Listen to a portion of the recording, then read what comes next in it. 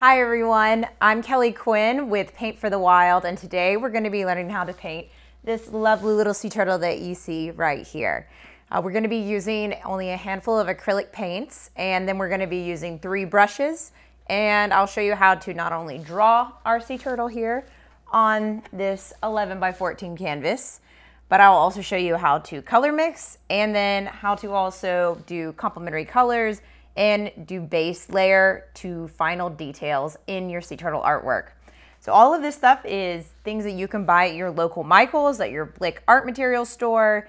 Any kind of art store will have every single one of these materials I'll be using today. So we keep it very simple and it's very to the point, and I'll be teaching you a couple things about form, color, and in general, just how to create a complementary piece inspired by pop art. We're gonna be using 3 brushes. 2 are flat brushes, like these guys right here. You can see. So flat brushes are distinct because of this flat edge they have, and they're very boxy, rectangular, kind of square-like. And you see they're thin on the side. And you can use these for many different techniques. I'll be showing them to you throughout this painting, so stay tuned for those. And then finally, we also have our detail brush, which is our little round brush right here. And this will be what we do, our final little highlights, little stuff in the shell, little tiny details in the face. This is our best friend. So now we have our brushes, and like I said, you can get these 3 brushes at any kind of store, any art store will have them. Then you're gonna need just a nice little rag, whatever you have on hand. I like to use a paper plate, and well, I use a couple things. So I use a couple of different palettes. My main palette is a permanent big boxy palette. But what I like to use for our art classes is just a plain paper plate, because it's very simple, very easy for everybody to get a hold of, and it's just a great way if you're just getting started with painting. You don't have to get all of the supplies right off the bat.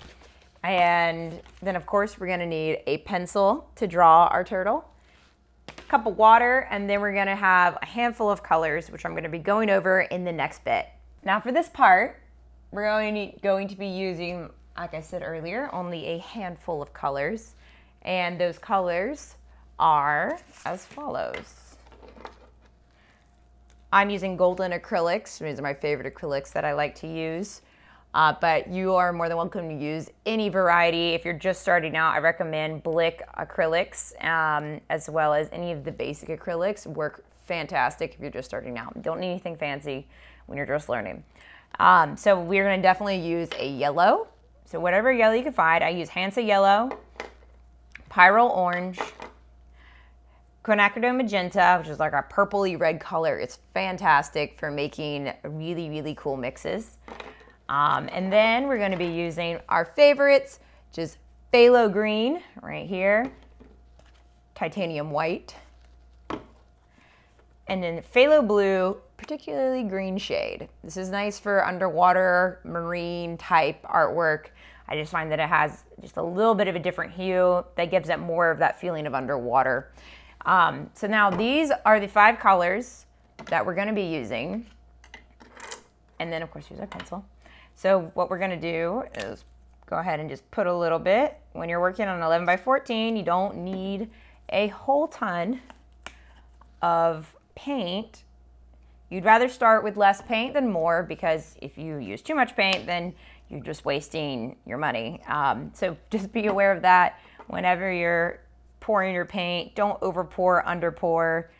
You'd rather have that option to add more than just to waste it. That's just pro tip there, because I've done that many times. It's that awesome magenta color. And then here's this yellow.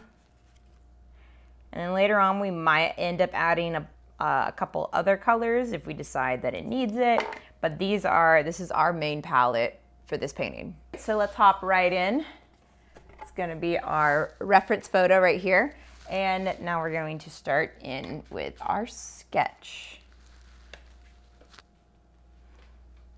So I like, whenever you're doing shapes or doing an animal or anything like that, just keep in mind that everything is made up of forms. Simple shapes is what makes up a complex shape. So you're going to be doing, let's say, an oval right here in the middle. And again, you just want to kind of sketchy sketch. Really loose is better because you're not trying to be perfect here. We're going to be changing this whole piece when it's painted over, so there's no need to be a perfect drawing when it's supposed to be a painting, because the painting is going to cover up all of these lines, and so there's just really no reason to fret over it. So just quickly do what you can. I did my oval, and I did another oval up here on the very top left corner. If you want your turtle facing that way, just keep in mind, then put that over here.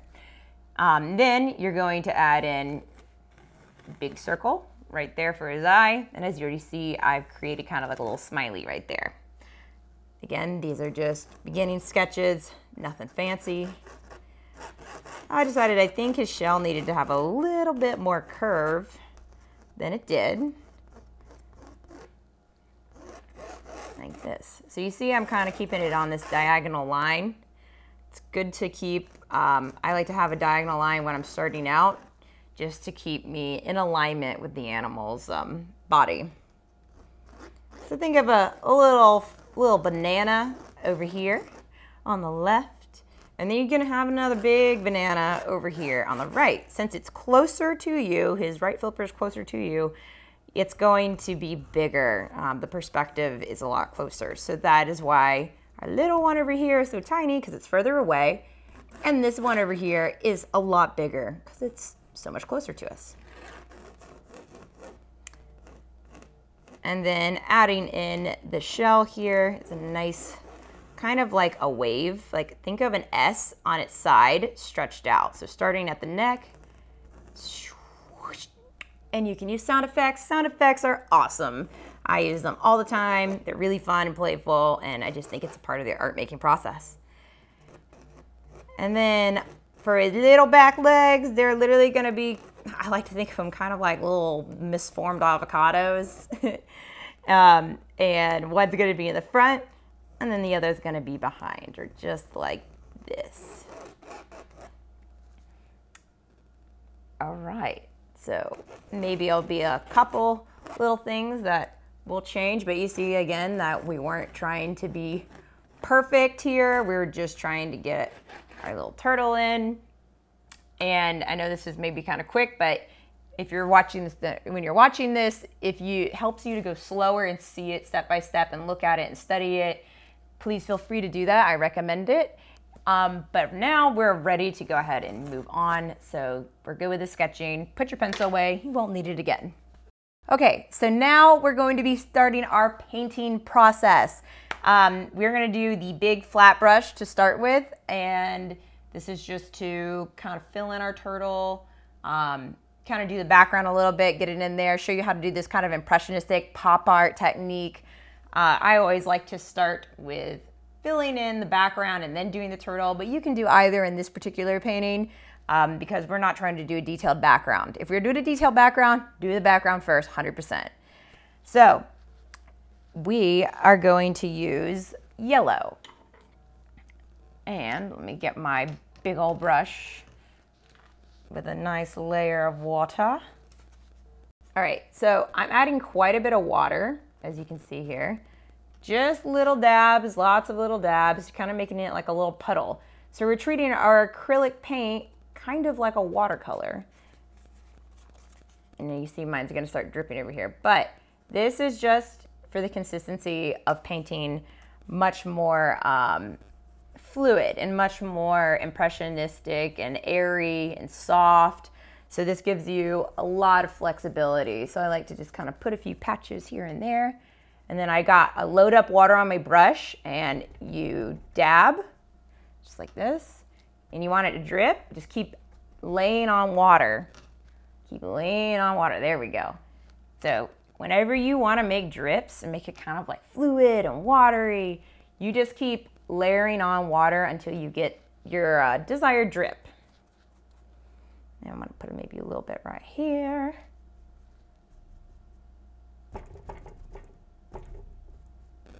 So you see I'm kind of doing this like cross hatching, which is actually more of a technically it's more of a graphite technique. It's cross-hatching where you do these X's like this, except doing it with the paint, it's actually, you can get some really fun effects. And it's really kind of this airy look. All right, so now we got that. Now we're going to make our teal color. Now teal is actually super easy to make. You use green, phthalo green, and white. You mix those two together and boom, you get this awesome teal color. It's perfect. It's like literally don't have to do anything else. Again, we're going to layer on lots of water. We want it to be kind of watercolory. And then we're gonna pat in a couple areas. And then keep in mind whenever you're using this color, whenever you start mixing it in with your yellow, you're gonna get a really pretty green. It's gonna be like a seafoam green kind of color. So if you like that and you wanna blend, feel free to start just blending your little heart away. But if you're kind of wanting to keep it a little bit more airy and not have quite so much green, then just keep these colors a little bit more separate. See, I want to have 2 drops right here. Ooh, yeah, so you see. So it's really fun. And then obviously, since this is why we're doing the background first, is so we're getting all of our paint in. It's really fun. But then we also don't have to worry about dripping all over our turtle later on, which some of the drips can actually look really cool going over, but I wouldn't necessarily say they're totally necessary, but it's a lot of fun still. And then if you want to feather out, this is one last thing before we move on. If you want to feather out your color a little bit, I call it feathering, is like fading it. I like to use pure white and start with the white outside of the color and work your way into the color. And you're gonna have to clean your brush probably quite a bit, but that's how you get a nice, soft transition into the white. So it's maybe not quite so harsh. So just like that.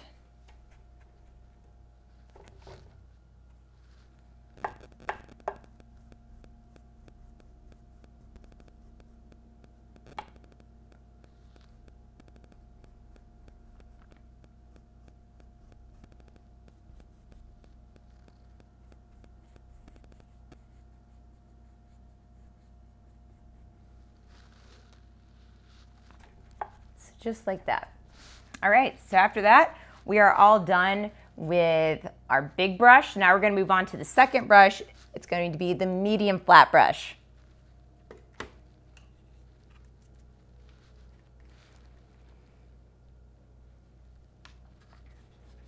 Now with the medium flat brush, you're gonna actually let all your drippy drips dry before you move on. I'm just gonna go ahead and show you what you're gonna do next so you don't have to wait.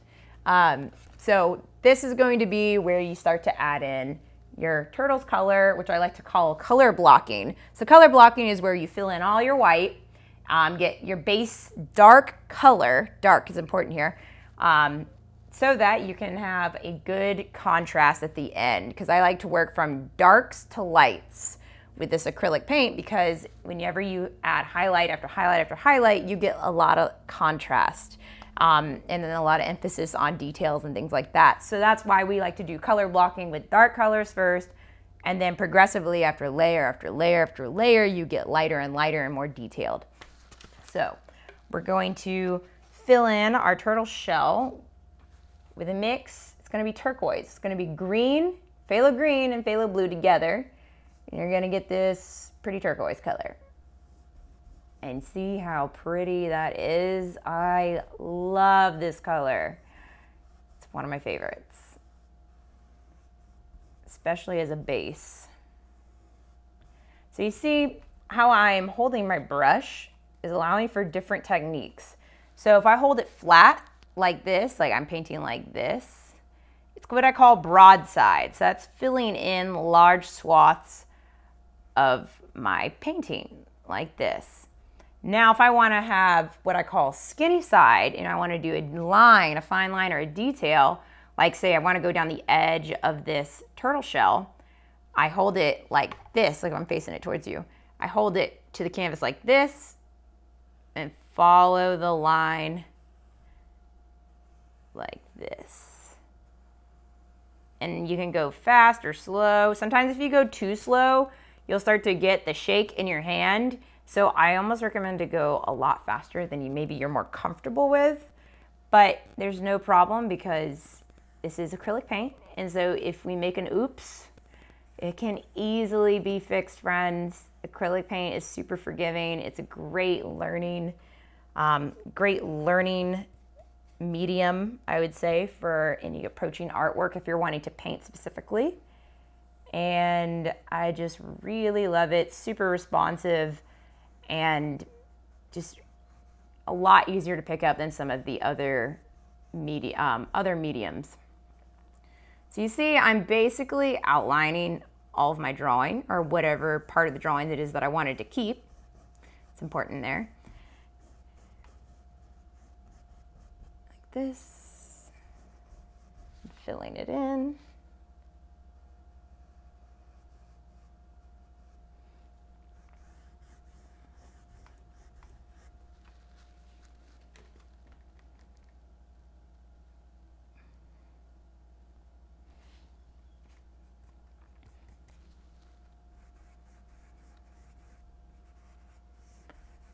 And I like to go ahead and fill in where his little, what I like to call it, the mask, he's going. And now for his more light areas, like in here, we're going to be using our orange and our yellow and a little bit of our magenta. And we're going to get kind of this really cool brown tan color.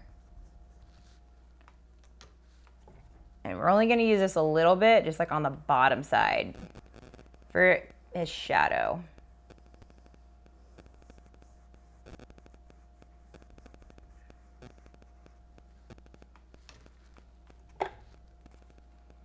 And then we're going to go with pure yellow. And maybe a little bit of orange in there. Going to be for our brights. And like I said, this is not the bright color that you're going to see at the end. We want to have it dark in the beginning because it gives us lots of contrast later on. So now I'm using a little bit of mixes of white in there with our yellow and our orange.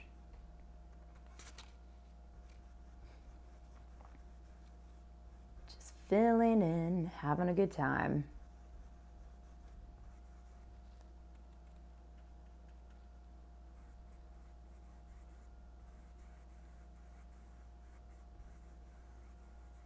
It's okay if you lose some of your lines. It's gonna happen.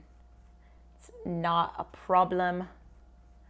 I will help you find your lines in just a bit.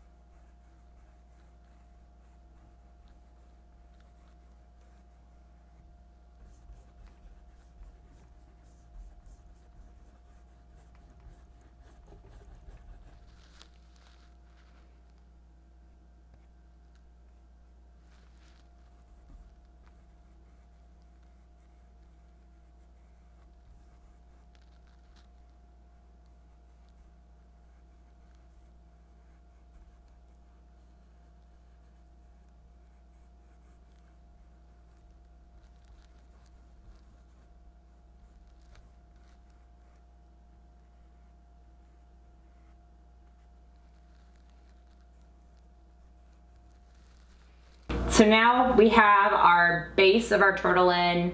Still got a couple little things like up here in the eye that we got to take care of, but nothing too much. So what we need to do is let this guy dry. So let's say give it a 10-minute break. get up, go walk around outside, go give your mom a call. She would love that. Maybe catch an article, but get up and get away from your painting, because it really helps to take a break multiple times during this whole art process. Because if you don't, then you're just going to get frustrated sometimes when things don't turn out quite as well as you'd like. So take that time for yourself.